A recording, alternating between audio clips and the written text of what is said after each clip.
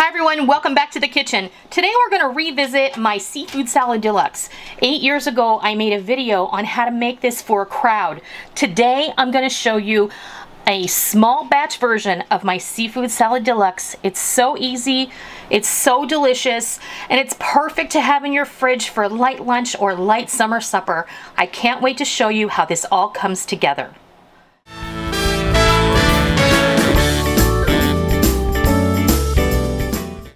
Going to revisit my seafood salad deluxe. 8 years ago we put up a video for a seafood salad for a crowd. This is very similar, only this is a small batch seafood salad deluxe because nobody needs like 6 pounds of seafood salad unless you're going to share it at a potluck or something, in which case you can easily double this recipe. I have adjusted this recipe today, so if you are just, you know, 1, 2, or 3 people, then this is going to be perfect for you. This is a great option for a summer dinner. Pop this on a croissant, eat it with some crackers, put it in a salad like a bed of lettuce, eat it with some greens. It's going to be delicious. Now I am using imitation crab meat today for the simple reason that it is accessible and affordable, and it is delicious. If you prefer to use more expensive, you know, crab meat, then you go right ahead, but I'm telling you, this is 24 ounces of imitation crab or surimi that I have flaked. I just used my meat masher and I flaked it until it was the size that I wanted. And if you're going to buy a commensurate amount of real crab meat, you're looking at $50 easy. And if you want to do that for a party or something, I totally understand. It would be delicious, but I'm here to tell you this is really, really good. So you have a 24-ounce package of imitation crab meat, and I have this is a 12-ounce bag of extra small shrimp that have been peeled, deveined, and they have no tails. These small ones very seldom have tails. And then we've got all the veggies. So I've got approximately a half a cup of thinly sliced celery, approximately a half a cup of very small diced red bell pepper, approximately a half a cup of green onion, whites and greens thinly sliced, and this is a 3.5 ounce can of sliced black olives that I have completely drained, which also ends up being about a half a cup. We're going to mix this all up and we're going to make a dressing. This dressing consists of a cup of good quality mayonnaise, and then there's a teaspoon or 2 of hot sauce in there, 2 tablespoons of ketchup, 2 tablespoons of horseradish, 2 tablespoons of Dijon mustard, and then I have a teaspoon of Old Bay seafood seasoning, a teaspoon of onion powder, and a half a teaspoon of celery seed. You can use celery salt, in which case you can use a teaspoon if that's what you prefer.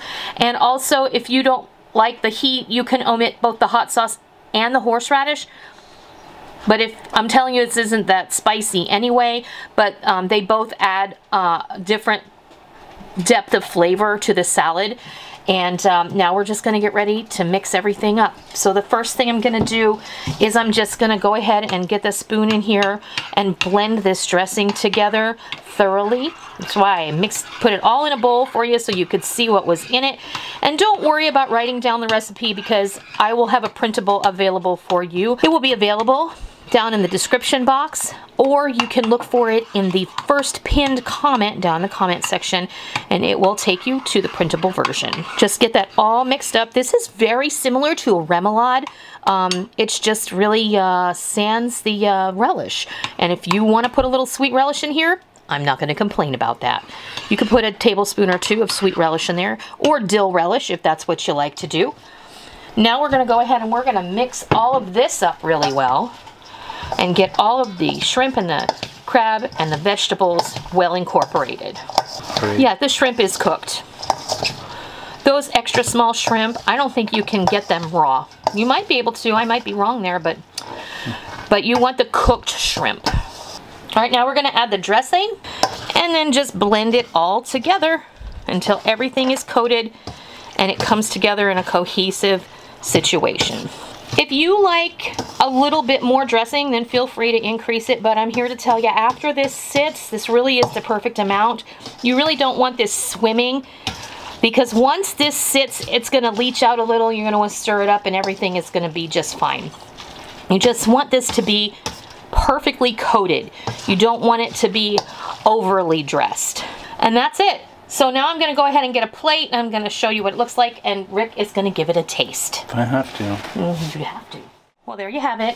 Our seafood salad deluxe, pared down as a small batch recipe. This is delicious. It still makes a lot.